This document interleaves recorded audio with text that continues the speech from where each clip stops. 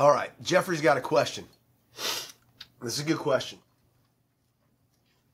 What's the best way to track calories and macros when at the station and not being the one cooking? Now, best is a word that we don't necessarily want to focus on. Rather than focus on what's the best way, which would be become the one cooking at the station and controlling everything, we want to focus on what you will do, right? Because there's a billion different ways to do this, and everyone on shift probably has a different degree of how they want to handle this. This is actually a really great question to post in the group, because you'll get the opinions of other active duty people. What I'm going to tell you is this. I was very fortunate at my station, because when I was assigned, when we first started this journey, was at Station 11A, the heavy rescue station, where our special ops team was. And if it didn't involve tools, trucks, or training, it didn't matter. So it was very easy for me to make the decision to control my own destiny and bring my own food and hose rack, because slimy lunch meat sandwiches and cold Marco's pizza just didn't really appeal. When I could eat my own burrito bowls, I could have my own pasta salad, I could have my own oats in the morning, I could bring my own Oreos to snack on, and I can make everything work for me. So for me, it was very simple. If anything ever came up that looked too good to miss out on, then I made sure I had tools in my toolbox to account for it. So I would plan for it when they went to the store. I would set aside my ingredients. I would put my sauces on the side. I would do things my way. The other thing I would do quite often is, as you know, Jeffrey, the public sometimes likes to reward first responders with stuff that may or may not fit in their plan. So, for instance, when the box of donuts would show up, the 1 or 2 Boston creams that were in there would disappear, because that happened to be this guy's favorite donut, and it would go in my bag to go home with me so I could plan for it the next day. So there's a bunch of different ways you can do this. My number one way is control everything you can control. My progress was more important to me than bologna, so it was easy for me to bring my meals. So yeah, my station was a little different. I was fairly lucky the first couple of years because I was the newest rookie, so I was in charge of cooking. So I had a lot of hands-on say in what went into the meals, and I would separate foods, pull my veggies aside. If the guy's picadillo was a big one, ropa vieja was something we had a whole lot, I would pull my portions aside or pull sauces aside for me. If you can't volunteer to help with the cooking, and either 1, see how much of what goes in it so you can try to estimate and track it, or 2, volunteer to cook because whatever, you have a rookie or it's not your position, whatever it is in your station. It depends on how much estimation you're willing to do. What do they normally do at your station? So normally at our station, breakfast wasn't a thing. The guys all brought whatever they wanted to eat. They'd sit down and just grab something. Somebody be eating cookies at 8 o'clock in the morning on shift change. Breakfast wasn't a thing. So we didn't sit down and have breakfast together. We had lunch and dinner together. And lunch, most days, was simple. It was sandwiches or it was whatever it was. So that wasn't really a big deal. So I would end up bringing snacks and breakfast for me, bring lunch for me. And then dinner, I would bring dinner for me, or I would go in on what they were having, because you sit down at the table. Normally we make a plan, right? You sit down, everybody throws money, and you make a plan for what it is. Figure out, 1, if you're willing to break it down, if it's worth it to you. 2, if they're having Nashville hot chicken fried sandwiches and somebody's going to go pick up fried chicken tenders from this place down the street, is it worth it to you to estimate and put it in and balance your day around it? Because yeah, that might mean you have to have less lunch, no snack later. It really comes down to what's okay with you. Our stations were both pretty cool with us racking. I didn't get any trouble about it. I got a little bit of ribbing for a while, but that's the fire service. Like, that's everything, right? It wasn't like I was an outcast being forced to actually eat on the hose rack outside. So is it worth getting a little bit of slack from your guys bringing your food? I don't know. If it is, then bring your stuff. If it's not, volunteer to help cook or watch what goes in it so you can estimate the best you can. Weigh everything possible. Or bring your own food. You know, man, there's a bunch of different ways to do this too. One of the things is take an active involvement in the menu choice. Yeah. Rig the game in your favor. There are so many things that can be done in the firehouse that no one even needs to know you're tracking. You can do anything buffet style, whether it's tacos, make your own sandwiches, portion out your things separately. Keep the ingredients separate so your salad doesn't turn into one that's drenched with blue cheese, covered in calorically dense stuff if you can't make it fit. You can always say, hey, I like eating things separate because you guys don't want to be around me when I have too much dairy.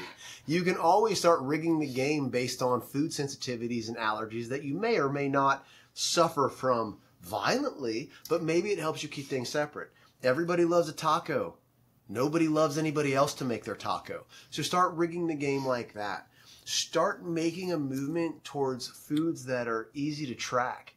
You know, it's a lot easier to track chicken and broccoli than it is chicken cacciatore. But you can definitely find comparable ways to estimate, and you can see the ingredients that are going into it. What matters most at the end of the day is what matters most to you. Is it your progress? Is it consistency? Is it hitting your goals? Or is it eating everything the guys are eating? Because there's no right or wrongs here. But understand that they don't have to live with the outcomes of your choices. And you don't have to live with the outcomes of theirs. So every time I would rack, I would still go shopping with the guys. I would still help cook. We would all sit down and eat together. I'd have my food. They'd have their food. I'd clean. I'd do everything else with them. The only thing I didn't do was eat what they ate. And sharing the company of others, including sharing a shift with others, does not require you to share the plate. If you got jerried into a new station and or someone got jerried into your station and for whatever reason they were vegan, vegetarian, didn't eat pork. Allergic to shellfish. Allergic to shellfish. You're not going to do a crab boil. Yeah. You know, if they come in and they don't eat pork for religious reasons, you're not going to have barbecue.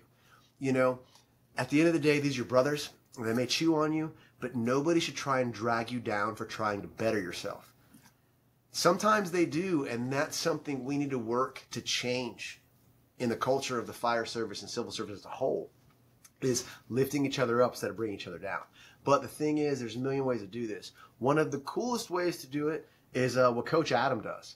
And Coach Adam is notorious for working 48, 72s, 96s, and he literally goes to stations with a giant roving cooler that has tons of his favorite food, enough for multiple days, and isolated macronutrient foods that he enjoys, whether it's biltong for protein, whether it's his favorite sauces for carbs, whether it's butter on a saltine for fat, whatever it is. So no matter what the crew does, if he wants to make it work, he can do the work to make it work. If he doesn't want to make it work, he eats his own food that he already enjoys. So that's something to think about too.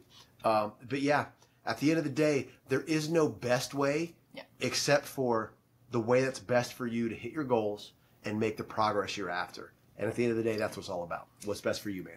If you do decide that you feel that you need to eat with the crew for whatever reason, figure out which meal's the biggest. Chances are it's dinner. Usually dinner is the meal where everybody cooks all the things and sits down and eats.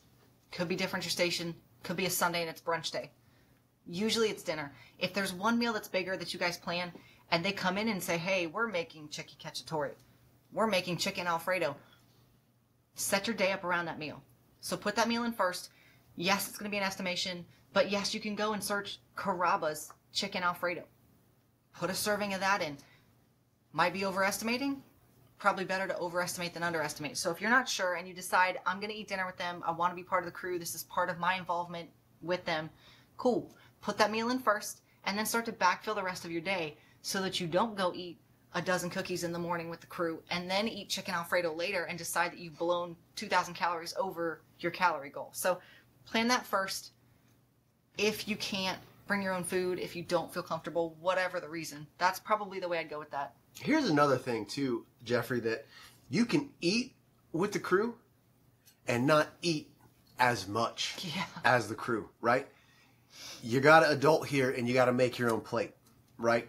there's no clean plate club in the firehouse. And if there is, then you need to pick a real small one so you can add to it as you need it. One of the things we like to do at Station 11, and I was on the receiving end of this quite a bit as being one of the newer guys, is we're at the big house. So we had an engine, a truck, a staffed heavy rescue, and a rescue car, an ambulance, the box, the penalty box. And always been at station rescue stations, usually sometimes a chief or whatever. Yeah, chief and brush, yeah. What unit is most likely to miss dinner? You guys know it. Always the box. It's the box. It's that rescue car. And so what did we all like to do?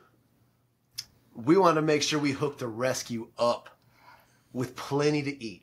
Giant mountainous plates, tin foiled in the oven. So the rescue car would come back after just getting it ground in the dirt. You know what I'm talking about. Maybe they missed dinner by 1 call, 2 calls, 3 calls, 4 6 calls. yep. It might be 11:30 at night, and they're coming back to eat dinner. Hey guys, here's your 3,000 calorie plate. And here's this plate with mashed potatoes and 3 steaks and all the sour cream and the cheese and everything. And whatever the rescue do, Crushed it. Eat every bite.